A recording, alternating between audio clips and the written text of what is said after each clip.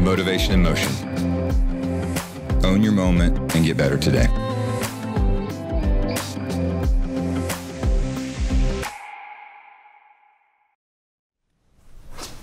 All right, Coach. Thanks for joining me here. You bet. Have a little conversation. So will you tell everybody who you are? Jerry Pettibone. Coach Jerry Pettibone. Well, I was a college football coach for 31 years. Right. I played high school football at Jesuit High School in Dallas, and then had the honor to play college football at OU for Bud Wilkinson. Mm-hmm. And Coach Wilkinson had a big influence on my life. I got to play for him a little bit. I was not one of the great players at OU when I played, 59, 60, and 61. In fact, I wasn't part of the 47-game winning streak. And I was on the first Bud Wilkinson team that lost a conference game in 10 years. Oh. I was on that team. Oh. I was on the team that lost the first 5 and won the last 5. But anyway, my senior year, Coach always had the seniors come over to his house, kind of reminisce about your career at OU. And so there was like 13 of us that came over to his house, and we had a nice evening, and he was playing the organ, and we're sitting in his den, and he looked at us and he said, "I just want you guys to know one thing. I've never been so glad to get rid of a bunch of guys than you guys caused me more headaches than any."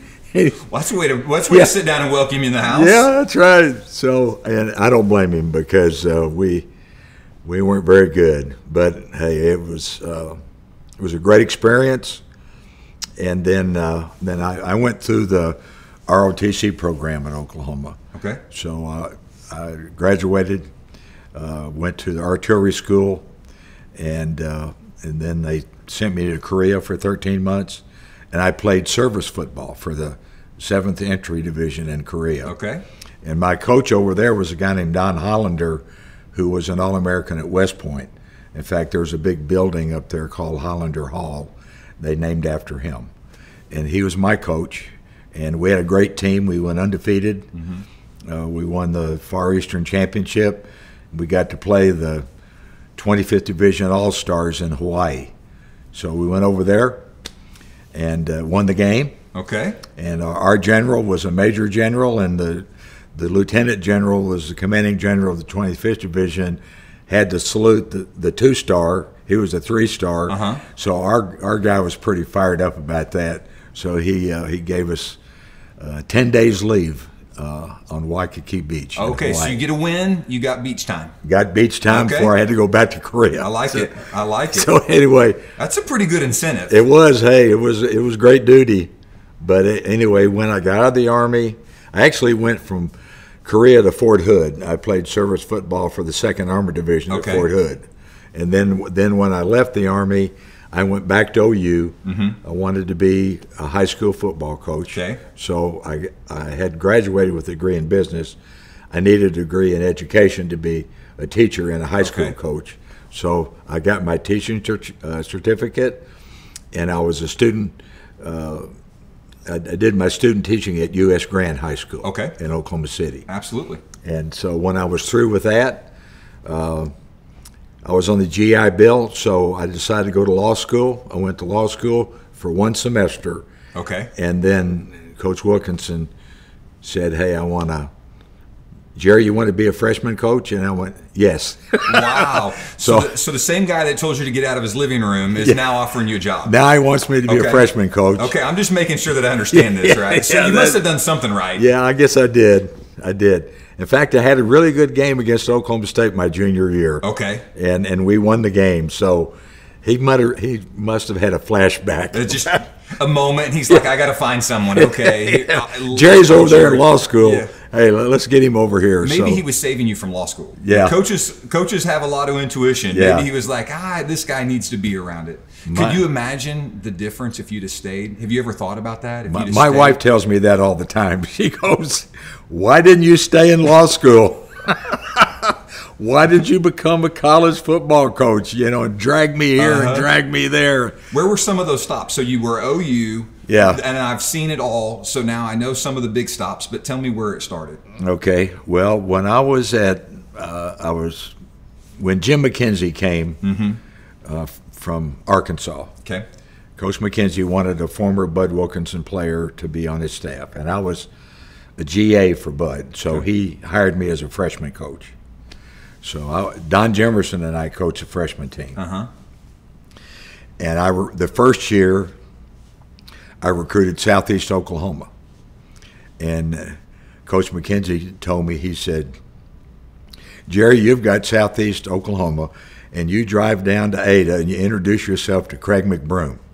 Okay. And if he tells you who the good players are around there, that's who you go recruit. So that's what I did. Okay. And then I got some kids to come to OU. And then the next year, when Coach McKenzie died, Chuck Fairbanks got the job. And Chuck expanded my recruiting area. I had Southeast Oklahoma and Northeast Texas. Okay. Well, just so happened that year, the number one player in Texas was in Henderson, Texas, a kid named Joe Wiley. So I went down to Henderson every week from December through May and recruited Joe. I watched him play football, watched him play basketball, watched him run track. And finally, he made his mind up between Oklahoma, Texas, and Arkansas. Okay. And when he did that, I got a reputation as a good recruiter. Okay. Because I'd recruited Joe Wiley. Okay. All right. So Hayden Fry hired me at SMU to be his head freshman coach and recruiting coordinator. So I went to SMU for 1 year, and that was 1971. And after that season, Oklahoma played Nebraska in the game of the decade in Norman. And Coach Fairbanks called me up, and he said, Jerry, I want you to come back to Oklahoma, and we're going to create this position for you to be the recruiting coordinator. Okay. I don't know this for certain, but I'm pretty sure I was the first full-time recruiting coordinator in college football. Now, I heard a rumor you'd even gotten some awards for recruiting. Yeah, I did. Just a few. Well, one. When I was at Texas A&M, Sports Illustrated said I was the number one recruiter in the country. That's incredible. But I represented some pretty good schools. Right, okay? right. So I was at OU with Chuck, and then Chuck left and went to New England. Coach Switzer kept me on. I stayed with him through 2 national championships, and then I wanted to be an on-the-field coach instead of just recruiting. Okay. And because I got a taste of it being a freshman coach, but I wanted to be, a college football coach. What position? Did you care what position you coached? Well, I coached the receivers. You at coached Nebraska. receivers. Coach Osborne. I knew we had something in common. Yeah. Tom Osborne offered me a job to come to Nebraska to head up recruiting and coach his receivers because he knew I wanted to be an on-the-field coach. Okay. So I did. I went to Nebraska, had a great experience with him. We played Houston in the Cotton Bowl, Mississippi State, and the Sun Bowl, and we played Clemson in the Orange Bowl for the national championship in 1981. Is there ever a game that you think that was pivotal in your coaching career, where you were a field coach, that you thought just kind of rubber stamped, left a legacy that was really important to you? It might not be the one you won or lost or whatever, but is there one game that stands out that you said, I love that memory? Well, there's a memory that I'll never forget. Okay. I'm not sure. Okay, I'll take it. I'm not sure if I'd love it or not, but anyway, when I left Nebraska, I went to Texas A&M. Okay. Jackie Sherrill, and we had 3 really good years, and that's when they named me the number 1 recruiter in the nation when I was at A&M. Then I got the job at Northern Illinois. Right. My first head coaching job. Okay. And I went up there, spent 6 years, had a lot of success running the Wishbone in the Mid-American Conference, and then I was given the job at Oregon State. Okay. So I went to Oregon State, and I thought I could do the same thing there I'd done at Northern Illinois. But it was a little bit, the competition was a little stiffer in the Pac-10. Right. When you're playing USC and UCLA and Washington and Stanford and Cal and Arizona State and those schools. But we got to the point, this would have been 1995. We had won 4 games, which is the most Oregon State had won in like 10 years. and we were playing Oregon in Corvallis. Okay. In what they call the Civil War. Oh yeah. Now they've changed the name because that's not understand proper. Understand.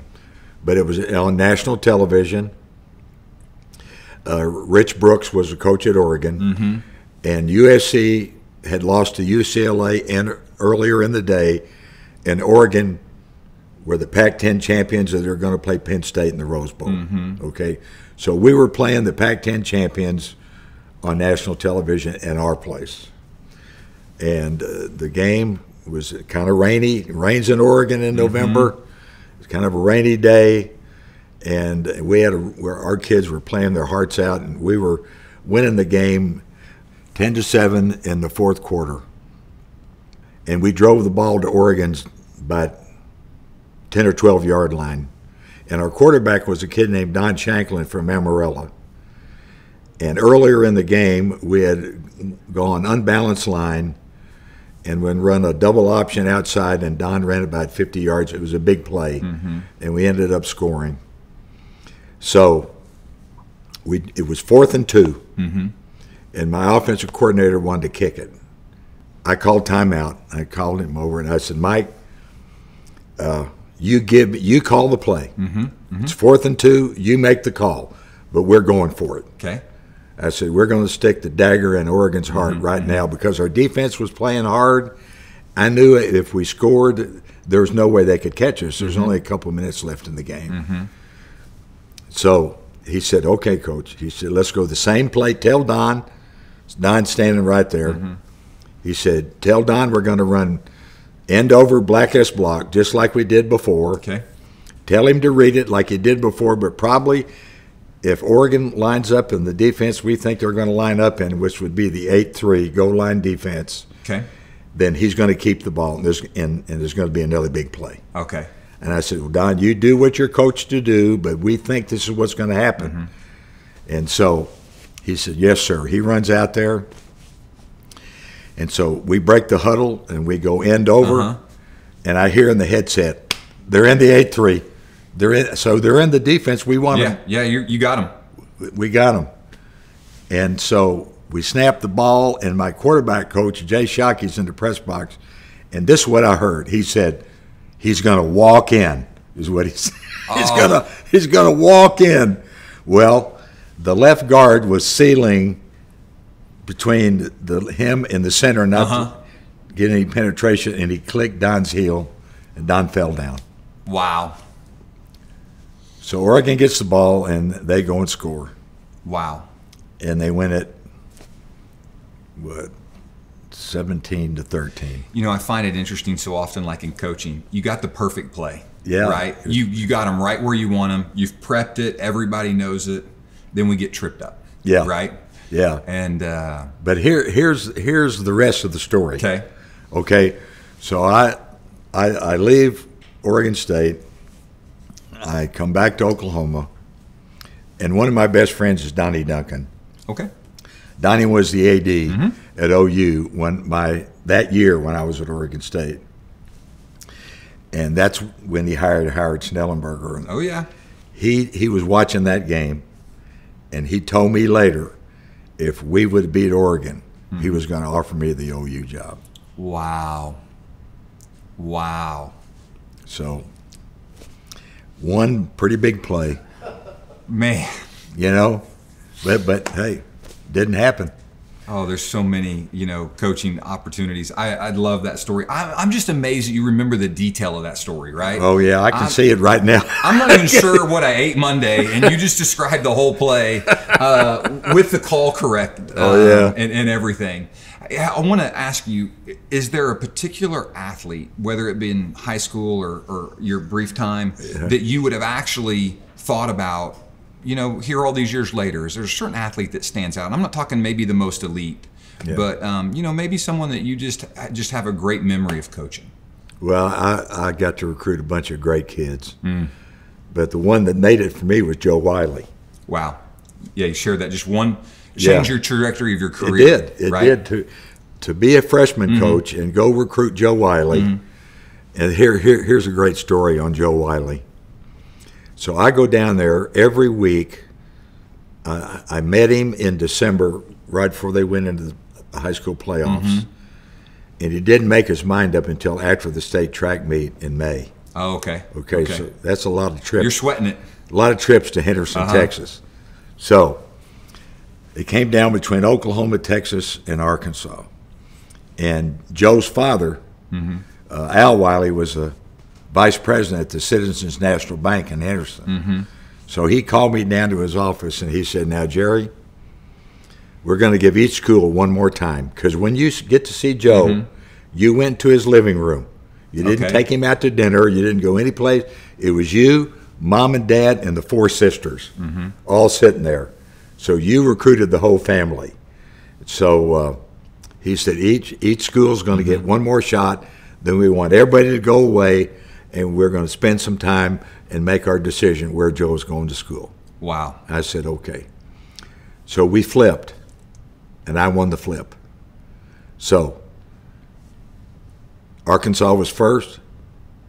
No, Texas was first, Arkansas was second, and Oklahoma was third. So I'm in Henderson. I called Coach Fairbanks, and I said, Coach, I won the flip. We got one more shot. Okay. I said, so you get to be the last guy. I said, Daryl Royals coming on Monday. Frank Broyles is coming on Tuesday, and you're coming on Wednesday. And he said, no, I'm not. And I went, what? He said, yeah, Jerry, you know that kid better than anybody, so you're going to represent Oklahoma. Wow. I said, Coach Fairbanks, Daryl Royal is coming on Monday. You're repeating Hall of Famers. Frank Broyle. Yeah. And I went, he said, no, you give us our best shot. You know, he was even coaching you back then, right? Yeah, he was. He was still coaching us, right? Some of us are coachable. So, did Joe know, did he know the impact that he made for your career? Oh, yeah. Later. Do you guys talk about that? Yeah, later. Yeah. So I went down to the bank, and I asked Coach Royal and one of his top assistants, Pat Patterson, came, and they told him if he went to Texas, he could be a great player and name a job after he graduated, because he was a 4-point student. He was an honor student. And then Coach Broyles came in there with his whole staff. They set up a clinic in Joe's living room, diagrammed. Every coach got up and said, this is what we can do to help you and all that stuff. And so I'm thinking, okay, I can't top that. Okay. You know, right. I went down to Mr. Wiley on Wednesday, and I said, I know what the game plan has been. I said, but would you let me just come by the house tonight and pick up Joe, and I'll take him down to Dairy Queen on the circle down here and buy him a Coke, just Joe and I. He said, okay. So wow. I was the first time anybody had ever had Joe Wiley alone. Yeah. All right. So I went over and picked up Joe, took him down to Dairy Queen, and we're sitting there, and I said, Joe, probably a 10-minute conversation. All right. I said, Joe, you know everything. You visited OU. Your parents have visited OU. I've been here. I've told you everything in the world. I actually had J.D. Martin come down and watch him run track. And J.D. told him if he came to Oklahoma, he could run track too, which he did. He ended up running the hurdles and at OU and track. But I said, I just want you to know this. If you come to Oklahoma, I'm going to be there for you. I said, you're going to have a bad day? I said, Joe, you might make a B. He went, no. I said, well, okay. You might get an injury. Yeah. You might start dating somebody and she breaks your heart. You know, you just don't know. So that's life. I said, but I will be there. Wow. I'll be there for you. And he looked at me. I can see him right now. He's got this East Texas drawl. And he went, Coach Pettibone? I said, yes, Joe. He said, am I that good? And I said, yes, you are, Joe. Wow. You're that good. Well, you could probably feel the pressure from the other coaches. Yeah. I appreciate you sharing that. I need you to tell me what you would tell the next crop of coaches, or what you would love to leave behind to encourage men and women that are coaching and carry that title with so much pride? Right. Well,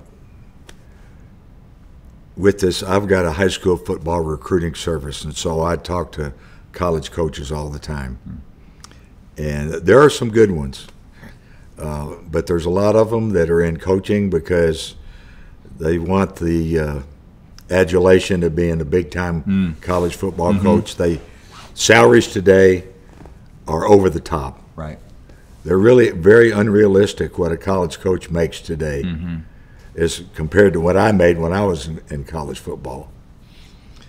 But I think a lot of these guys don't realize the impact that they can have on young people.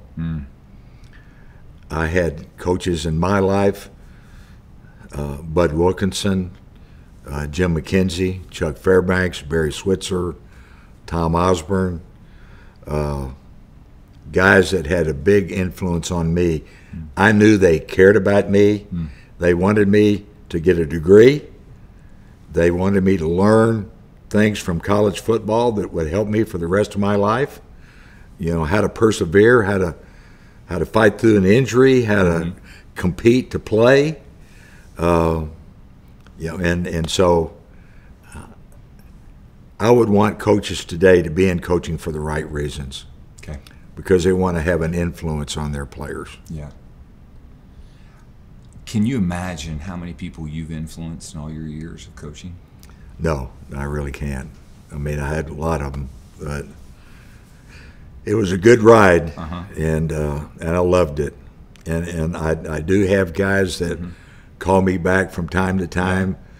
I had some guys at Northern Illinois. I went into the NIU Hall of Fame a couple of years ago. I went up there for a game, and they had the Hall of Fame ceremony. I had several of my players at Northern. We all went out to dinner afterwards.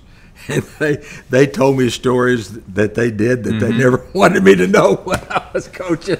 Now they'll tell you. Yeah, now they're telling me, and when they snuck out of the team hotel. That's right. You know, but we had mandatory class attendance, and there was a mole in our football office, and I think it was an assistant technical guy, maybe like this guy here. Don't pick on our tag. But no, I get you. When we had a class check, somebody got the word out to our guys because they were running like mad to the class they were supposed to be in. The whistleblower here. We did. Wow. That's yeah, but that I heard some stories that night that were really cool, and I also. For instance, I left Nebraska to go to Texas A&M. Okay. And Coach Osborne told me if I would have stayed, we had a dinner one night at Steak and Ale in Dallas. We were recruiting a nose guard from Plano.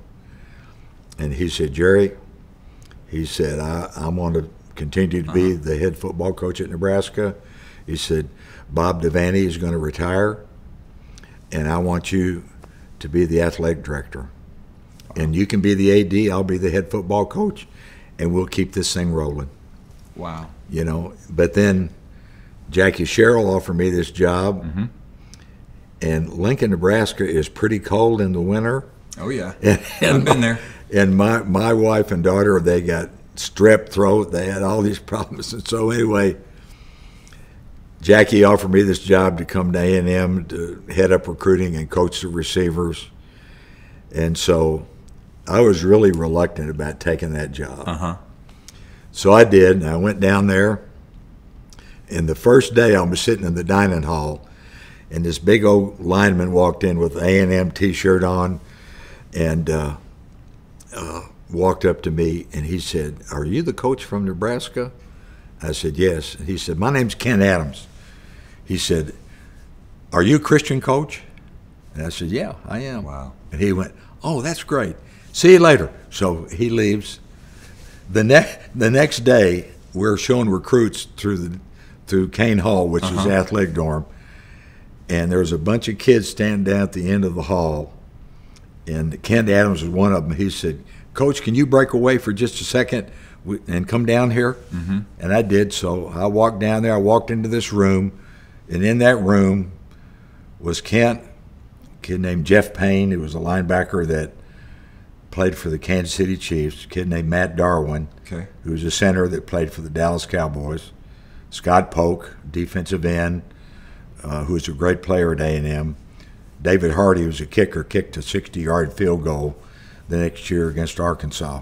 All these kids, they're all part of the FCA guys at A&M. And Jeff Payne walked up to me. That's the first time I'd seen him. He walked up to me and he said, "Are you a Christian, Coach?" I said, yes, Jeff, I am. He said, "Have you trusted Christ as your Lord and Savior?" And I said, "Yes, I have." And his big old tears came. He said, "Coach, see all these guys? We've been praying for over 2 years for a Christian coach to come to Texas A&M." Wow. So I knew where I was supposed to be. To move the kingdom. Yeah. Man, that's awesome. Yeah. If I could ask you another question, I want one more here.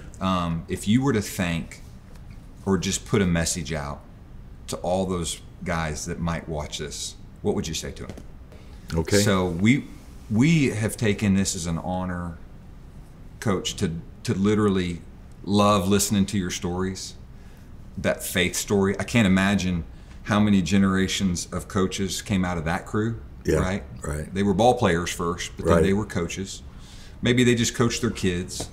But I would be curious what you would say to those athletes that you coached, you know? Yeah. And we value what you do, and we value the stories. Yeah. And I want these stories to live on. Right. And I want that influence to live on. Because, see, I think personally, I think a lot of the coaches right now, I don't think they're treated the right way. So I think there's a lot of good men and women that are coaching. Right. That the world is treating them inappropriately. Right, I agree. They're holding them to a standard. Maybe they're at a school that doesn't have a lot of support from an administration and all that, and they're looking at wins and losses, and they're looking at their kid that he's going to be the next running back at the University of Oklahoma, and he might run a 4.840. Right. And you and I know differently. Right. And they're judging those men and women for something that isn't even fair. And I want those men and women to keep coaching. Right. And you guess what?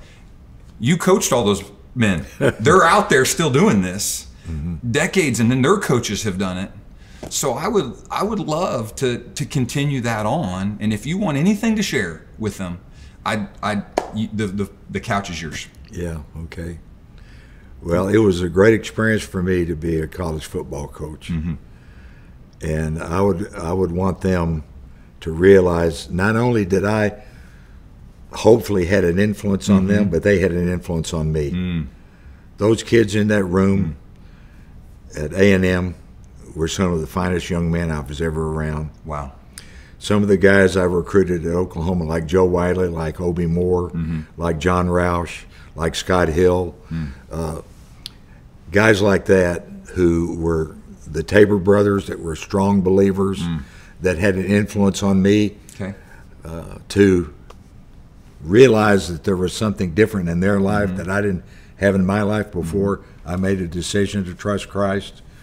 I'd want them to know how important it is for them to just hang in there and to stick with it, because they're going to have an influence that's going to be important in people's lives from then on. Well, I can just tell you, for me, you can share this couch anytime you want. All right, we'll come back. I want to hear more stories. I just want to thank you. We actually have a common bond. It sounds like you were the assistant athletic director while I was a Sooner. Yeah, I was. And so we shared a little bit of that before you got here, and I just, it's always great. And it's a blessing to meet you. And thank you for what you've done. You're welcome.